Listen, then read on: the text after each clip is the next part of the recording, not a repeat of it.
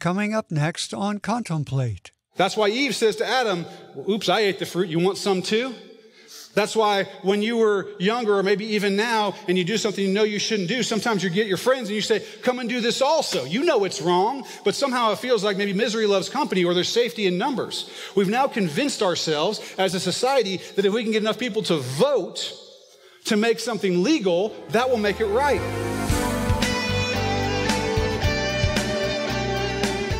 In our last episode, we began the story of Ananias and Sapphira, who sold some land but weren't truthful about what they did with the money. And when confronted about it by Paul, Ananias died right on the spot. We'll continue in Acts chapter 5, verse 6. Here's Pastor David.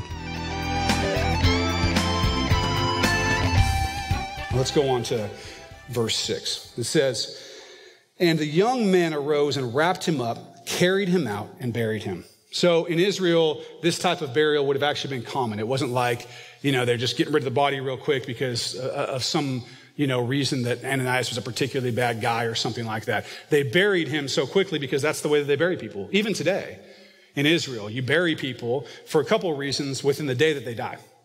And one of the reasons is tradition. And there's some scriptural stuff behind that you don't let the sun go down. You don't let night happen between the time somebody dies and the time you bury him. The practical reason is that in Israel, because of the climate and so on, a body decomposes very quickly. And they don't embalm their dead or do anything like that. So it's very normal for them to take somebody who died and pretty much immediately bury him, which is what they did here. They buried him quickly. So let's look at verse 7 and 8. It says, now it was about 3 hours later when his wife came in, not knowing what had happened. And Peter answered her, tell me whether you sold the land for so much. She said, yes, for so much. Now, I have no idea how his wife Sapphira did not hear about what had happened. My guess is there was some chatter going on around about the fact that this guy came in light of the Holy Spirit and died. Yet somehow she comes in 3 hours later and doesn't know. And it says Peter answered her, and the word used there suggests that there had been a question asked. Probably something like, where's Ananias? He didn't come home for supper, right? She comes in, she wants to know where her husband is. It's 3 hours later, she was expecting to be home. Maybe she was hoping she was going to come and find that he was just having this party where everybody was honoring him for being such a great guy and giving all the money from the sale of land. That was in their heart, right? They wanted to be honored and praised for being so generous with their money. So maybe that's what she was hoping for when she came. But what she asked was, where is he? Where is he? Where's he at? And then Peter answers her with a question. Did you sell this thing for so much? And when he says so much, it's very possible that the money that Ananias had laid at his feet was still sitting right there. Did you sell it for so much, this money that's sitting right here? Is this what you got for the land? Now she's got a choice to make, right?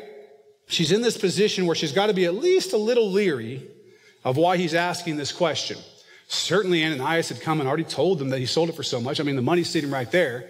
It's kind of like when your parents ask you, so what happened last night at the whatever? And you know they're fishing, right? They know something funky happened, right? And they're trying to catch you in a lie. And so you got a couple of choices. You're going through this whole thing. I can tell them right now and, just kind of take it, or I can see kind of what they know and try to do it, or I can just stay strong on this lie and see whether they've got the proof. I had clients, like that when I practiced law, who were kind of that way. Well, I may have done it, I may not have done it, but do they have any proof? Can they prove it? And so they sort of keep the lie up, right? Until someone can actually prove them wrong. So this is where Sapphira is at, and she decides she's going to stay with the program. Her and Ananias had decided that they were going to do this, and she's going to stick with it. So she says, yeah, that's what we sold it for. That's what we sold it for. Now, 5:9. Then Peter said to her, how is it that you have agreed together to test the Spirit of the Lord? Look, the feet of those who have buried your husband are at the door, and they will carry you out. Okay. Peter asked this question, how is it that you and your husband have agreed together to test the Spirit of the Lord? And this is a legitimate question by Peter. And here's why it's justified that he would be so confused. You have to put yourself in the context of what's going on at this time. What does the church know about the Holy Spirit and about God? We have miracles happening, people speaking in languages that they don't know, lame people getting healed, houses shaking, right? You have all these things going on. They know that God is there and in power in the church, and they know that the Holy Spirit is God, the God of the universe that created everything. And Peter is asking himself, when you know this about God, how can you possibly put him to the test? How can you put him to the test when you know how powerful he is? How did you allow yourself to become so deceived that you would think you could pull one over on God? Like her and Ananias are sitting there saying, well, he is the God of the universe. He did create everything. But maybe if I put the money in my pocket, he won't look there. Right? Like there's some way that you're going to actually be able to hide from God what you're doing. And the only way that this can happen is allowing yourself to become deceived, which is what has happened here. Ananias and Sapphira have gotten caught up. They saw Barnabas. He gives all his money. He probably got a lot of praise, a lot of honor from the people. And this is what they want for themselves. So they want their honor, but they want it at least a slight discount. Instead of giving everything, they want to give part of it and say they give everything. But that's not going to work. Because like we said, they're lying to the Holy Spirit. And Peter's confused about how they could become so deceived. But that happens all the time. Happens all the time. Happens to all of us. As our evil desires come and we start to justify what we're doing and we allow ourselves to become more and more deceived until we can convince ourselves to do this thing that we really want to do. And also what we see here is that they agreed together. They conspired with one another. Conspiring against God. We recently read the passage where it talks about how the kings of the earth and the rulers of people, they get together and they conspire against the Lord, saying, let's break off these chains, right? They don't want to be under God's rule anymore. And they figure if they can get together enough people, maybe there's safety in numbers. Right? That's why Eve says to Adam, oops, I ate the fruit. You want some too? That's why when you were younger, or maybe even now, and you do something you know you shouldn't do, sometimes you get your friends and you say, come and do this also. You know it's wrong, but somehow it feels like maybe misery loves company or there's safety in numbers. We've now convinced ourselves as a society that if we can get enough people to vote to make something legal, that will make it right. It's a conspiracy to sin, right? It's always better when we have safety in numbers, but here's the thing. When Ananias and Sapphira came before Peter, and frankly before the Holy Spirit through Peter, they weren't together. They had to face him alone. So their conspirator, the one that made them feel like they could maybe they could get away with it, wasn't there with them, and that's the way it's going to be. You may sin with all of your friends, but when it comes down to the end, you're going to face God by yourself. And you're not going to be able to say, oh, my wife made me do it, or my husband made me do it, or my friends made me do it. The devil made me do it. You're going to be responsible for what you did by yourself. There is no safety in numbers when it comes to sin, yet somehow we seem to convince ourselves that there is. And it seems that that's what Ananias and Sapphira have gotten into here. They think there's somehow safety in numbers. And then we have these young guys that... Here, let's go to verse 10. Then immediately she fell down at his feet and breathed her last, and the young men came in and found her dead, and carrying her out, buried her by her husband. So we have these young guys, these poor guys. They've just come, they had to take a dead body, carry it out somewhere, bury it. It's taken at least 3 hours, we know, because it was 3 hours later that she came. They finally get back. It's been 3 hours. They're coming back. They're hoping Peter's maybe going to give them a high five and some Gatorade. But instead... they walk in and there's another dead body sitting there. And he's like, hey guys, hook this one up too. So Peter and the apostle makes me feel a little bit better because sometimes I make the young guys do a lot of work, right? And so Hunter and Patrick and you guys, it's biblical, okay? It's biblical. The apostles have been doing it forever. You got to make the young guys work. I mean, keep them busy, keeps them out of trouble, right? But the point is that these young guys, these poor young guys are having to bury bodies. But she dies too. She dies too. Now, she wasn't even the one who had conceived it to keep this money back. But when her husband conceived it, she agreed with him. She conspired with him to do it. She could have told him, no, don't be an idiot. You can't lie to the Holy Spirit. You can't fool the Lord. This is a dumb thing for you to do. But she didn't do that, as far as we know, right? And then she comes before the apostles and they ask her, and it's clear what's going on, and yet she still lies when she had the ability to confess and make things right. And as a result, she dies. She dies. So, last verse in the passage that we're going to read for today, it says, so great fear came upon all the church and upon all who heard these things. You think? Right? Two people come in. They lie to the Holy Spirit, which, remember, from a lot of people's perspective, it's like, okay, these people gave a lot of money. They just didn't give everything, and they died for that. That seems like a pretty high standard. Seems like a pretty high standard. Of course, that's not what they died for. They didn't die because of that. They died because of the lie. So what are we going to get from this passage? What are we going to see from this passage? First, this last verse where it says that the church feared and the people outside who heard about it feared. It's an interesting thing because there's a sign that's clearly happened not just to the church, but to everybody, that Christianity is legit. That there's some serious, they're seeing miracles, they're seeing things, and then these people die. And people are afraid, and they recognize what's going on with these Christians is something very, very serious. So we see that happening. But let's deal, first of all, with what we often deal with in these Acts passages, the prescriptive, descriptive issue. For those of you who haven't been here before, Acts is a history, and it tells us a lot of stuff that happens, and some of it is simply descriptive. It's saying, this is what happened. Okay, that's all it's telling you. It's just telling you that. And then there's some of it that says, this is what happened, but it's prescriptive. It's saying, and you should do this also. So about this passage, about these two folks dying because they lied to the Holy Spirit, because they were hypocrites, essentially, is this prescriptive or descriptive? Well, let's say this. There's not another point in the New Testament where we see this exact thing happen. We actually do see some other people die for sin, for certain kinds of sin that they commit. We see some other people die in the New Testament. So it's not that it's impossible, but there's been a lot of hypocrites since then, and not all of them have dropped dead as soon as they've been hypocrites, right? And so I'm assuming, me, myself included.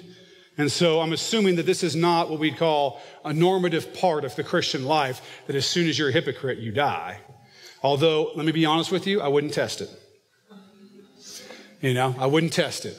But it's not what we see as maybe the normal operation of the way things happen. But this was a very specific time and a very specific instance. And so we got to think about, why might God have done this in this instance, or allow this to happen in this instance? A lot of people, or there's several people who, when they look at this passage, they liken it to another passage that's in the Old Testament about a guy named Achan.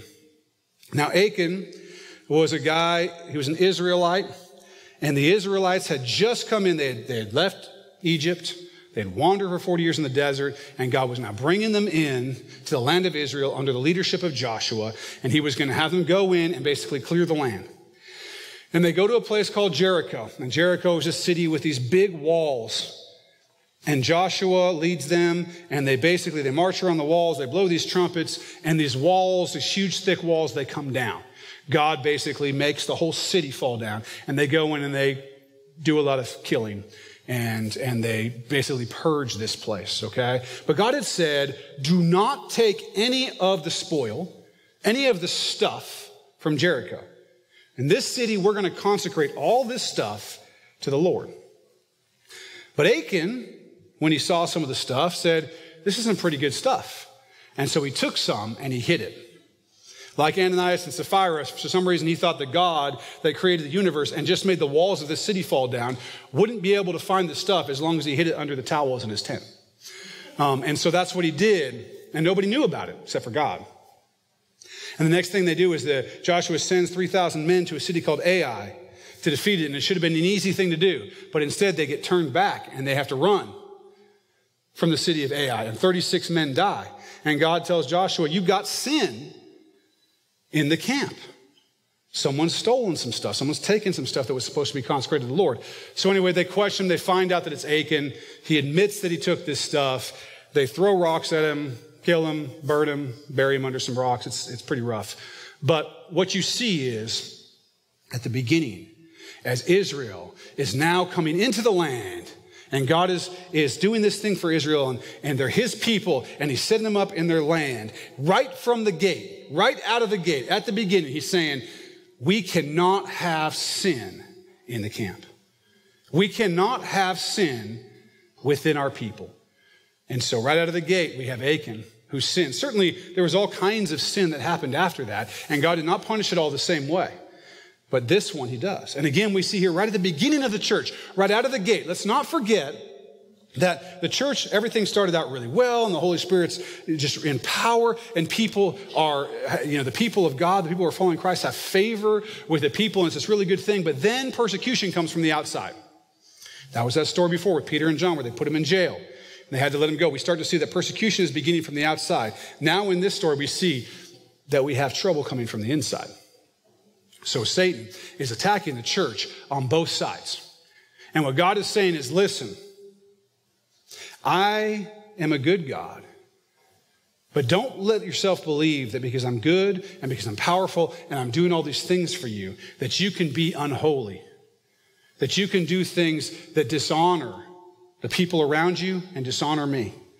That's what happens with Achan. Hey, God's coming in. Everything's going great. They're destroying Jericho and whatever. And Achan thinks, God will let this one go. And Ananias and Sapphira are the same thing. They think, hey, God's doing this great thing. Look at what the Holy Spirit's doing. This is all great. And God reminds his people and shows a sign that, no, I am holy and I will not allow you to destroy my people from the inside out. God's very serious about that. He's very serious about hypocrisy, right? We see Jesus and he goes and the leaders of Israel, they're hypocrites. They have an attitude very much like Ananias and Sapphira.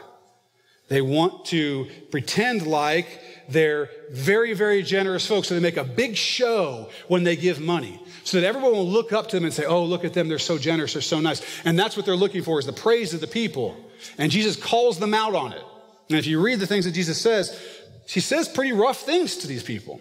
He's very upset about their hypocrisy. And he is not going to allow the same thing to happen in his church. So when Ananias and Sapphira lie and become hypocrites, they're dealt with quite swiftly, right? And so here's the thing. Christians have sometimes gained a reputation as being hypocrites. And we can't be hypocrites. We can't be hypocrites. We cannot deny the power of Christ by saying one thing and doing something else. The last time that we studied, we talked about how Jesus said that I want them to be one. He was praying for the church, the people that would believe in him. I want them to be one, Father, as we are one. And because if they're one, people from the outside will look in and believe that Jesus was Son of God and will believe in the love of God for his people. Jesus said that specifically. And so I asked, so if that's what happens when we are one, what happens when we're not one? And this time I want you to think about what happens if we're hypocrites.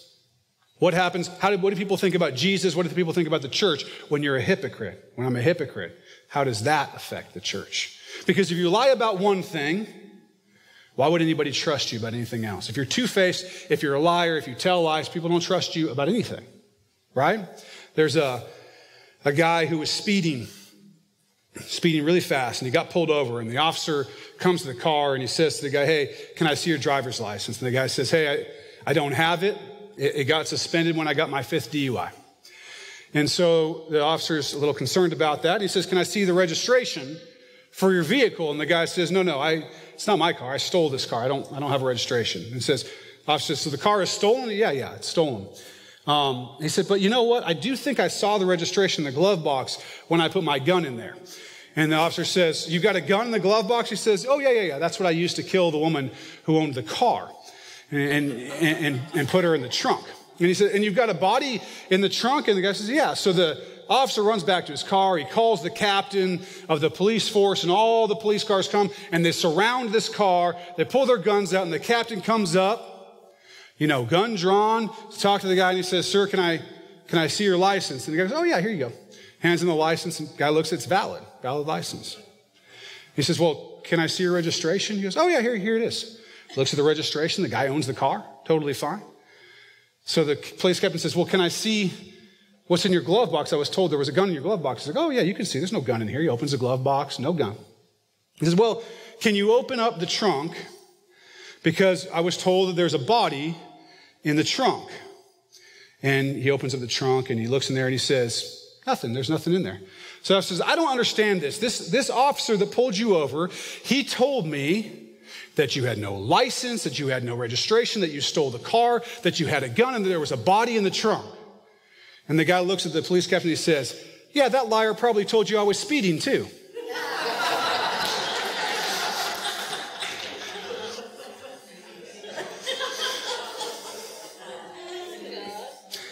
You see what I mean? You can't believe somebody. They lie about one thing, they're going to lie about other things, right? Now, here's the deal. As Christians, we're held to a higher standard.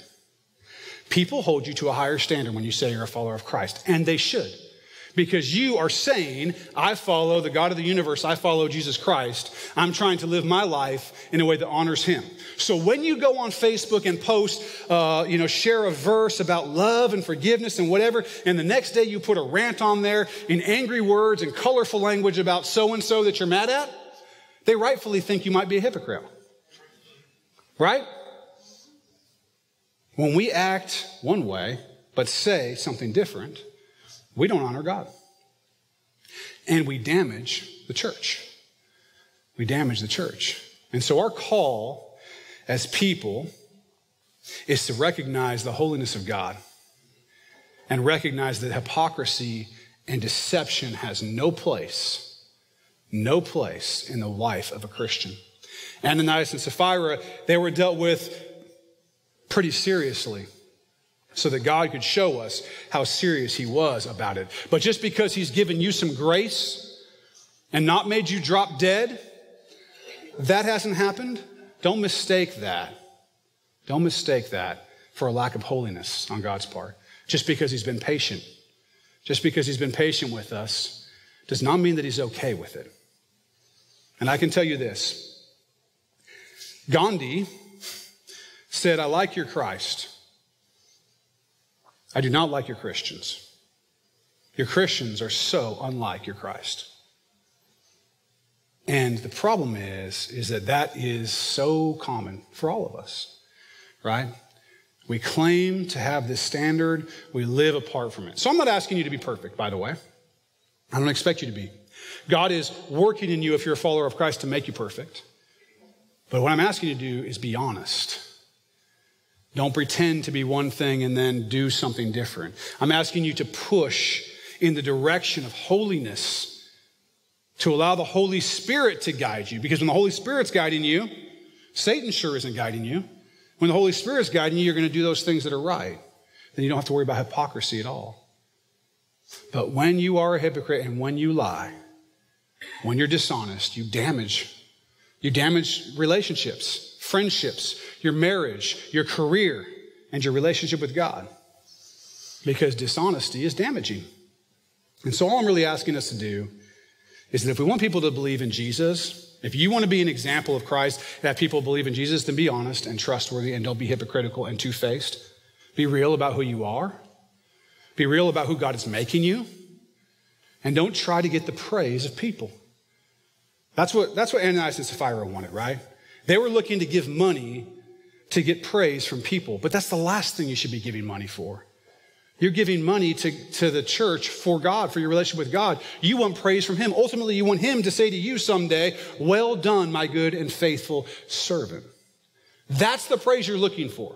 Because I can praise you all day long and it will not get you into heaven. And it will not make God happy with you because you got my praise or someone sitting around you, the praise from them. Don't be going after that. When you go after that, it causes you to come into all kinds of trouble. And it causes this kind of hypocrisy.